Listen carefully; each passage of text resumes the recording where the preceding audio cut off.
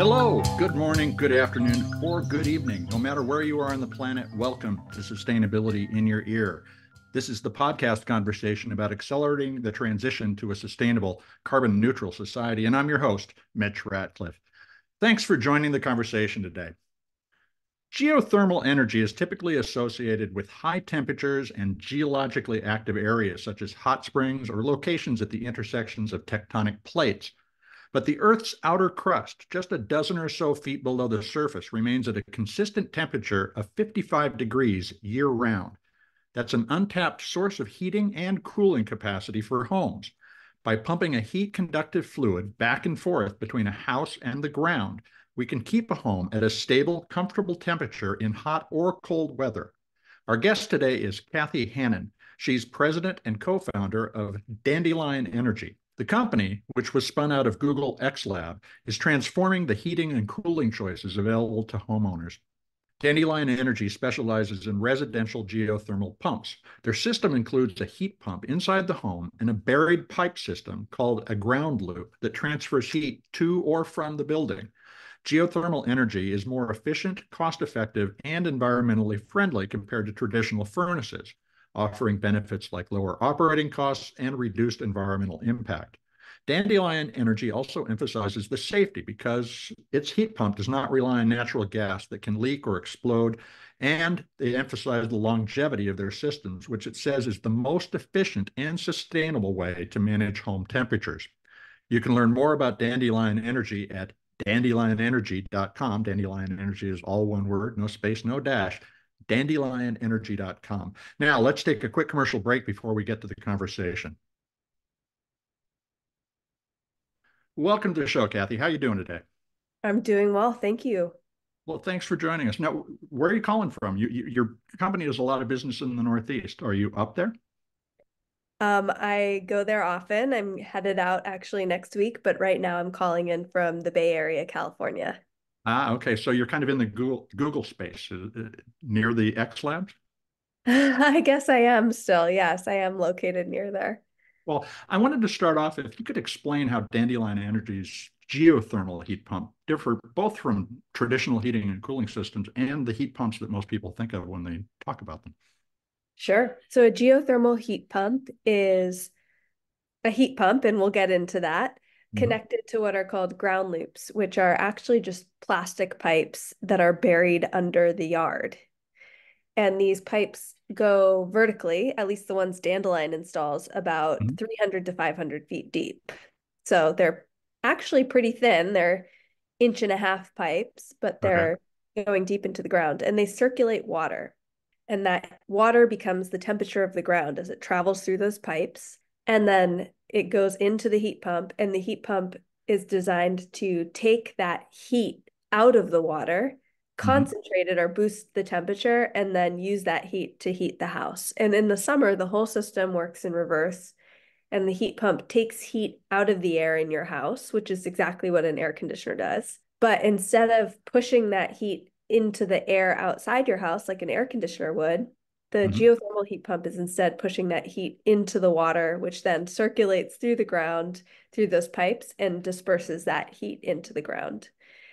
So this is clearly very different than a typical conventional heating system, which just Sure. burns a fuel for heat. And it's also different than an air source heat pump, which is what I would say most people are probably thinking of when they think of heat pump. An air source heat pump is essentially an air conditioner that can do heating in addition to cooling. So, it's obvious that pumping 55-degree fluid into a home can cool it. And essentially, the 55-degree heat can be condensed, just like it's sort of the inverse of a refrigerator, to warm the house to a room temperature. That's right. Yes, exactly. You're not using the 55-degree water directly. You're Mhm. using that heat pump to either concentrate that heat, if you will, or take the 55-degree heat, but then make 100-degree air in the Uh-huh. case of heating. Or, as you said, it's more intuitive to think about how you could take heat from the house and then, dump it into 55-degree water.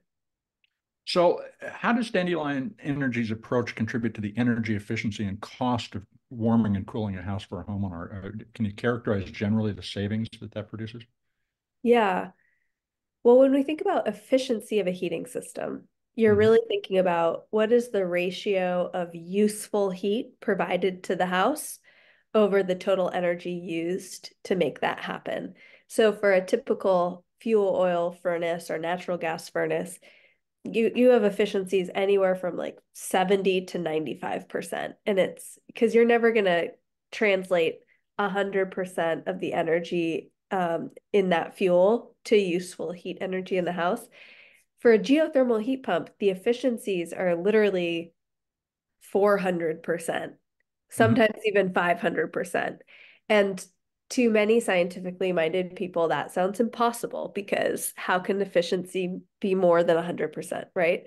But the answer is it's because the energy or the electricity used to run the geothermal heat pump, it's not being the electricity itself is not being used for heat. That Right. electricity is being used to move heat that already exists in the ground into your house. And so for every 1 unit, let's say, of electricity used to run the system, you're moving 4 units of ground thermal energy into the house. So you're Mhm. able to deliver a lot more heating than you are, at proportionally to how much energy you're using. So anyway, what this translates to is the most efficient way possible to heat and cool your home, but also it's a lot less expensive because you're only paying for that 1 unit of electricity. The 4 units of ground energy you don't need to pay for because that's just ground energy in your yard. So would you say that it costs 80% less, based on the numbers you just shared, to heat your home or cool your home?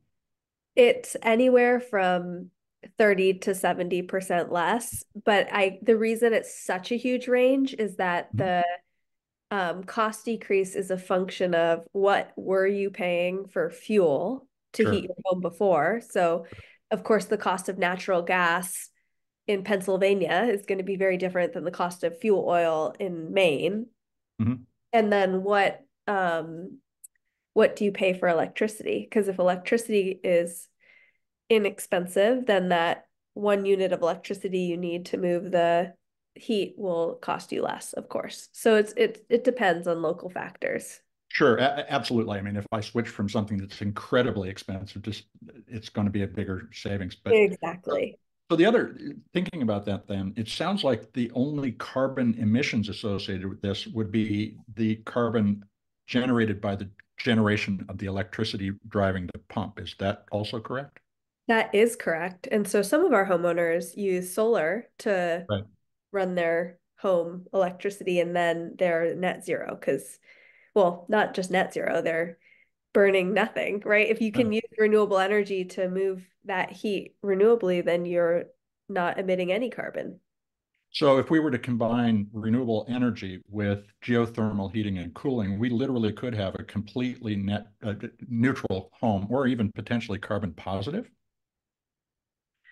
I would say neutral. I mean, Okay. carbon positive if you're generating excess solar, perhaps. Mhm. And I think the other thing to note about geothermal is that because you're using the ground, which is a stable temperature year round, as your thermal store, if you will, Mhm. you really avoid a lot of the peak issues that you see on the grid that are weather driven. So the hottest day of the summer, all the air conditioners are working least efficiently. Sure. Your geothermal system doesn't have to push heat into 100-degree air outside. It's just pushing it into the ground. And similarly, in the depths of winter, if you have an air source heat pump, it might be using the most electricity it's going to use. The geothermal system, again, is insulated from that Mhm. out cold. And this also makes geothermal systems much more compatible with renewables on the grid because you don't have to deal with those huge peak periods to the Right. same extent.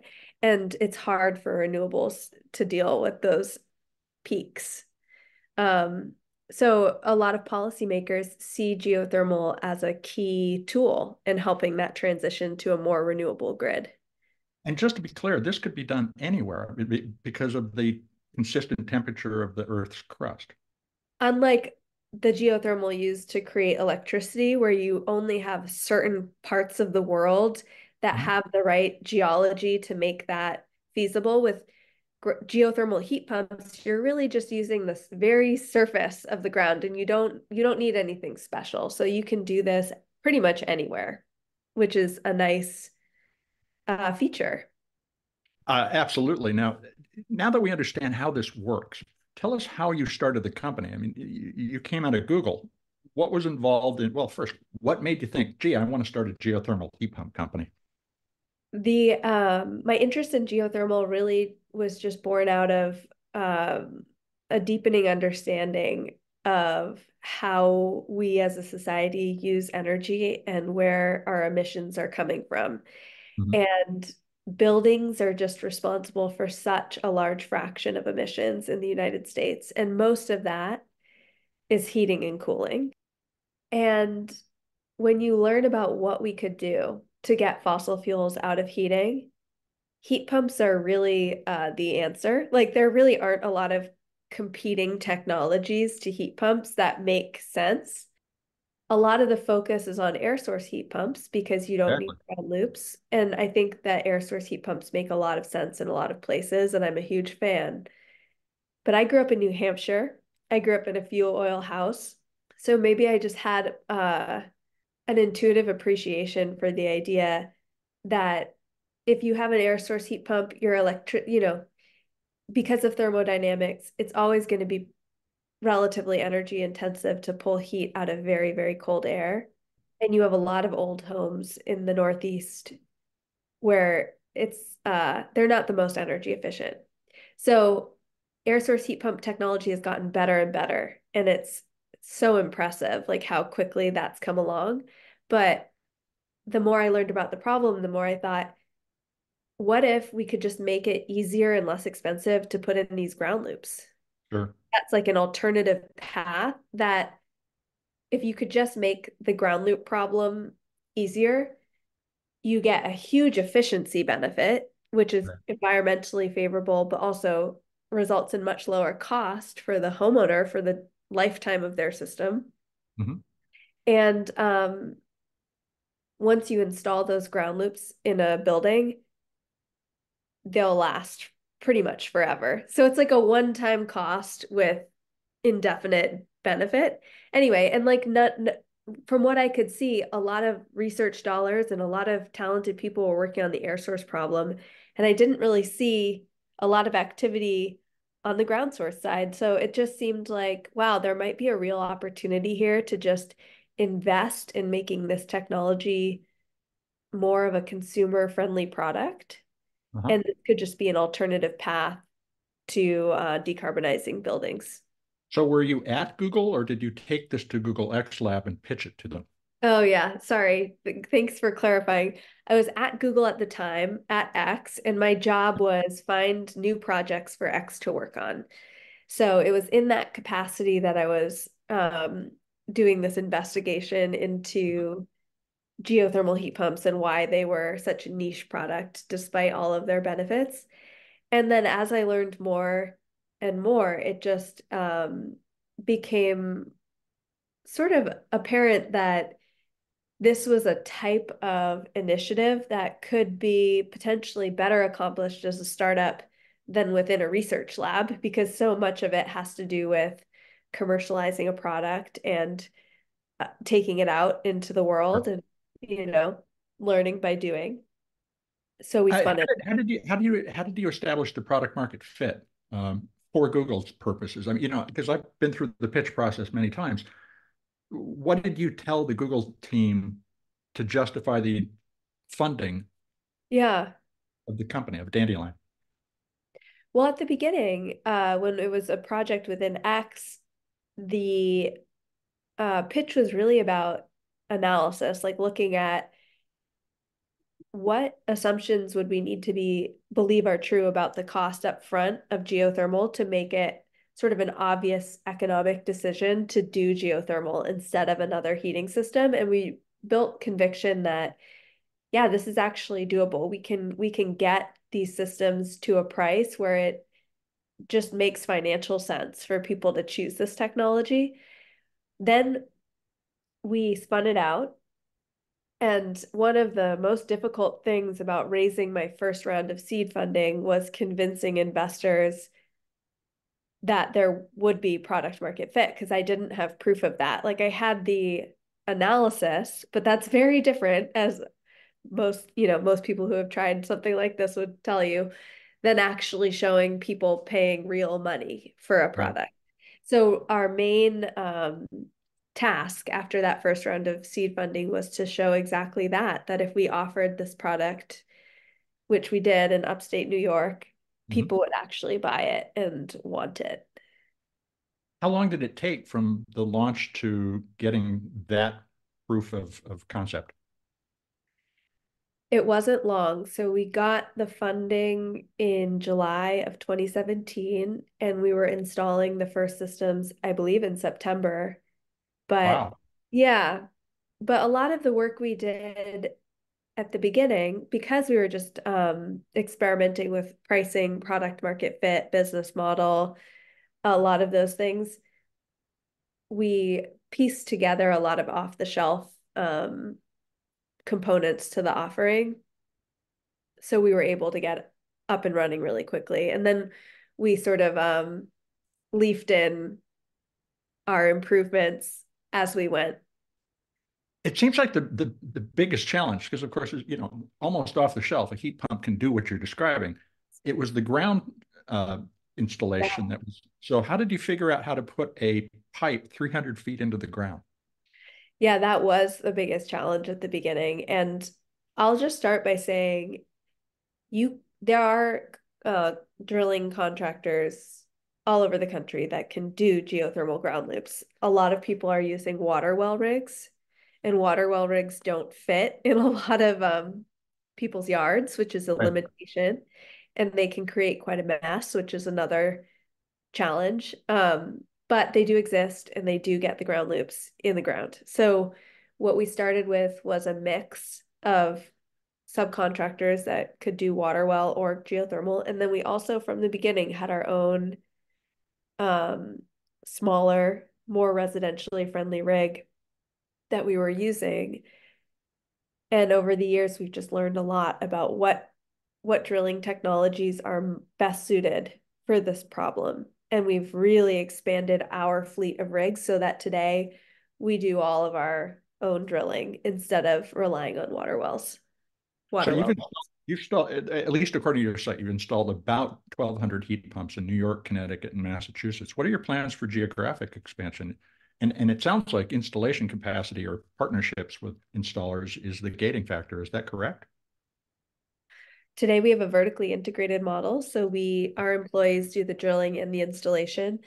Okay. Um, we are expanding geographically when it comes to our new construction line of business. So we partner with builders and developers to put geothermal into new homes. Mhm. In terms of our retrofit business, um, we yeah, I think one of the nice things actually about this business is that the market is so large. There are just so many homes and all the homes need heating and cooling, that we've been able to strategically focus on certain geographies and just Mhm. really honing our operations and our model. And we haven't needed to expand super quickly because we've been able to increase our business and our revenue within these geographic areas, which is actually very helpful with such an operationally intensive business as ours. So we do aspire, obviously, to geographically expand, but we're able to grow our business in our current footprint efficiently. So that's been our strategy to date. It's good not to be in a hurry, but It is. there's so much I want to dig into here. This is a great conversation. We need to take a quick commercial break. We will be right back. Now let's return to the conversation with Kathy Hannon. She is CEO of Dandelion Energy. They're a developer of geothermal heat pumps for the home. These devices, which rely on the consistent temperature of the ground under our feet, can be used basically anywhere. So, Kathy, let's talk about cost. Is there one size system that fits all homes, or are there different sizes? And what would those costs look like for somebody considering upgrading their home heating and cooling with Dandelion? Yeah, it's not one size fits all. So part of our process is we'll go to the home and do a design. So we Mhm. measure basically how much heating and cooling will this home require over the course of a year, which is a function of the weather in that location, the size of the home, how leaky it is, a bunch of factors like that. Mhm. And then we'll size the system appropriately. The cost, 70% of our homeowners pay nothing up front and pay monthly with a Mhm. loan, Okay. kind of like the rooftop solar industry's model, and 30% pay cash. So, for those who pay up front, the net cost to the customer after incentives is around $25,000. Not much more than putting in a brand new furnace, which I've It done. really isn't, right? Like this system does heating and air conditioning. I think often when you look at what a furnace would cost in that case, it's going to be at least 15,000. And then if you had to get air conditioning too, that's, you're almost to 25. And the ground loops are going to last as long as the home. So like you Mhm. put the ground loops in and that's a one-time cost. And then the heat pump should last 15 to 20 years. And when you replace it, it's much more like replacing an air conditioner than installing geothermal again. So net cost to customer about 25K. For those paying over time, it really just depends on the loan that the Sure. customer is using, but I would say in the neighborhood of $200 to $300 a month is what we're seeing. So comparable to probably your heating bill, particularly if you're in the Right. Northeast where That's oil right. is so expensive. Now, talk about the incentives a little bit. You have a combination of federal incentives and state incentives, which of course vary by state. Roughly how much incentive is available to a homeowner thinking about converting? It's quite a lot, and that's a huge advantage for people switching to geothermal. So on the federal level, there's a 30% federal tax credit. So the federal government will pay for 30% of the system. There are state tax credits in some states. So in New York, for example, there's a $5,000 state tax credit on top of that federal tax credit. And then the utilities in the regions where we work also have incentives, and these range from maybe $10,000 all the way up to $45,000. And I'm not exaggerating. Really? There are utility incentives as high as $45,000 to support homeowners switching, which just shows you again the value that utilities recognize in more homeowners switching to geothermal. I want to talk about that because that's a really interesting area to just dig into. But before we do, how does the geothermal heat pump change the value of a home? Have you done any analysis of the lift in value that it produces? I don't have good data on geothermal heat pumps and the change in value. I think a study was done on air source heat pumps that did show an increase in value to the home. And I could only imagine geo would be at least as good because it's a longer lasting, lower cost system in terms of operating cost.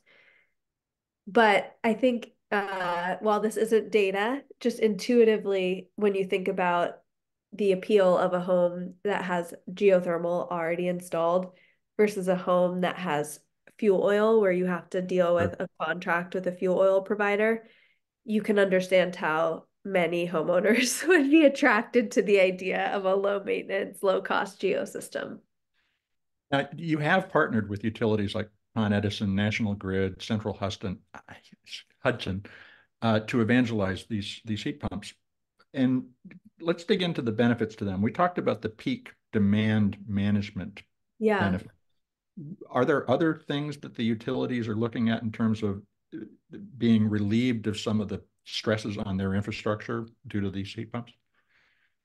We have a project with National Grid Utility where they have a section of natural gas pipeline to a neighborhood that needs to be repaired, Hmm. but they don't want to do the repair because it's very expensive. And the laws in New York are such that it's unlikely they'll be able to make back the cost of that repair because New York has indicated they want to wean New York off of natural gas. Right. So National Grid is partnering with us to retrofit those homes to fully electrify them so that they Right. don't need that natural gas line. And that way they don't need to do the repair because the cost for them of electrifying the homes is actually more favorable than the cost of retrofitting the gas line and not being able to make it back. So you really aren't seeing resistance to moving customers away from fossil fuels amongst the utilities. It sounds like they're embracing this and rolling with it. It depends on the utility, right? It's Okay. a different utilities have different incentives. I think it really depends.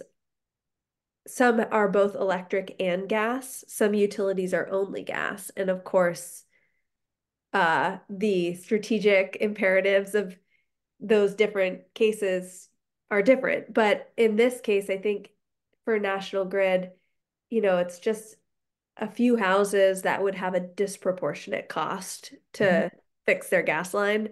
So it just was very clear cut. We also see a lot of utilities starting to experiment with thermal networks. So the Mhm. utility will install the ground loops for a neighborhood. And then I think utilities are experimenting with that as a business model so that they can deliver thermal energy through geothermal instead of through natural gas, which could be a nice path for those utilities that are gas only, especially to have a future that isn't dependent on gas. And would they also potentially be able to leverage carbon credit benefits so they could monetize the decrease in carbon that they're generating in addition to the revenue from the customers in those loops? It's a good question. I do know that they are the lawmakers in states like New York and Massachusetts have goals around decreasing the carbon emissions from utilities. And I do know that that is part of the value that they see in switching people to geothermal. They can show they're making progress in those carbon emission reductions. But I'm not an expert in this topic, so I'm not sure exactly how that factors Fair in. enough. Now, it sounds like dandelion systems could be used in multifamily or office buildings based on what we've been talking about. Are you going to be expanding to those markets as well? Well, I'll clarify that geothermal systems can certainly be used in any type of building, office, multifamily. St. Patrick's Cathedral in Manhattan uses geothermal. It's really any building can use it. But Yep. um, Dandelion offers our drilling services for any type of building because the ground loops are pretty similar across building types. Mhm. We don't do the heat pump installation for buildings other than single family or maybe townhouses. We really stick to that just because that's our specialty. Okay. But lots of other companies could do geothermal in other types of buildings. So widening the aperture to geothermal generally, it sounds like in the context of our efforts to move to renewables across the board, this could play a critical role in lowering the demand on Yes. on the grid. Can this be? I mean, we talked about the fact that technically it can be used anywhere, but are you looking at how this could stand in for air conditioning in regions that are experiencing extreme heat along the equator, for instance? Well, we aren't personally looking into that as much. I think that there is a lot of potential there, especially in places where you could figure out how to put the loop infrastructure in a Mhm. cost-effective way. That's really the key challenge is can you find a model that works for people where it makes sense to pay up front for the loops and Right. then benefit from them indefinitely, right? And I think a lot of homeowners make decisions based on upfront cost, which is Yeah. not compatible with investing in the loops up front to benefit over time. And the way that, I mean, this is a problem, or not a problem, but just a characteristic of almost all renewable energy, which tends to cost a little bit more upfront, but then much less over time. And it's solved with financing. So Yeah. I think we'll have to see like creative financing mechanisms to make that possible. Do you see the Inflation Reduction Act had a lot of incentives for renewables, but do you think policymakers, not just in the United States, but around the world, are thinking about how to create an incentive program or at least a financing structure that would allow us to install these ground loops at scale? I think we're still in the early days. I mean, Mhm. I'm excited about the work that the utilities are doing. Eversource Utility, for example, in Massachusetts, is doing one of the first utility scale ground loop, district projects. And I think as more utilities experiment with those types of things, Mhm. will the idea will spread. So I think we're still at the beginning, but it does seem like we're headed in that direction. Do you have a sense of the timeline for this transition in your head as you think about where you want the world to be by, say, 2050, which of course is when we believe we have to be net neutral? Yeah. Well, I think we've seen with other renewable technologies that once they catch on, the the uptake can be very, very fast. So I remember with electric vehicles how you know, 10 years ago it was an open question. And now, I mean, I live in the Bay Area, so I'm it's not it's kind of a very specific look at the world, but like it seems like every other vehicle is an electric vehicle. I know I live in sort of the ground zero over electric vehicles, but it's definitely a trend that every major car company has their electric vehicle strategy. Everyone's talking about it. And I think we're going there with heat pumps too. So I bet I bet the transition will happen more quickly than we expect because they tend to do that. I think we tend to say, huh, is it going to happen? Is it going to happen? And then a few years later, wow, that really happened quickly. Now, so what advice would you give to a consumer homeowner who's considering switching? What questions should they be asking, whether it's the company they talk to or the utility, about how they could get access to this sort of geothermal service? Yeah, it's a great question. I think that the most important thing for any heat pump installation, geo or air source, is which contractor you work with. The quality of the contractor is the number one thing I would pay attention to. If you get the right contractor, the heat pump will work well. And Mhm. if it doesn't, the contractor will take responsibility for ensuring that it does, right? And so I would look for a contractor who's done a lot of projects in your area, as that's often a sign that it's a reputable firm. Are there certifications that you would look for?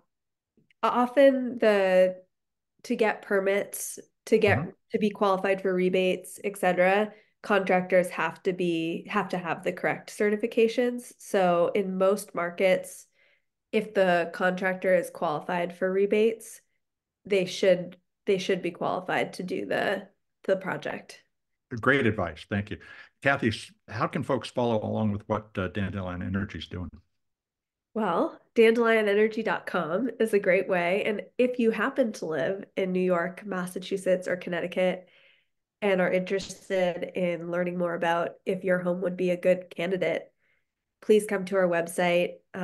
We, for free, will give you a sense of what it would cost to switch your house and be happy to talk to you about what it could look like. Thanks, Kathy. And it's been a pleasure talking. We appreciate you spending time with us today. Thanks so much, Mitch. That was my conversation with the CEO of Dandelion Energy, Kathy-Hannun. You can learn more about Dandelion Energy's geothermal heat pump solutions, which are currently available in New York, Connecticut, and Massachusetts at dandelionenergy.com. Dandelion Energy, all one word, no space, no dash, dandelionenergy.com. Installing a heat pump can put you on the fast track to a lower carbon footprint overall while creating significant savings on heating and cooling costs for your home. For instance, I have the personal experience of having just moved to a home with a heat pump, and the savings during the first month we lived here, January, in the depths of winter, were striking. With no gas bill, just the cost of electricity to run an air transfer heat pump, we saved about $180 this month on our heating costs.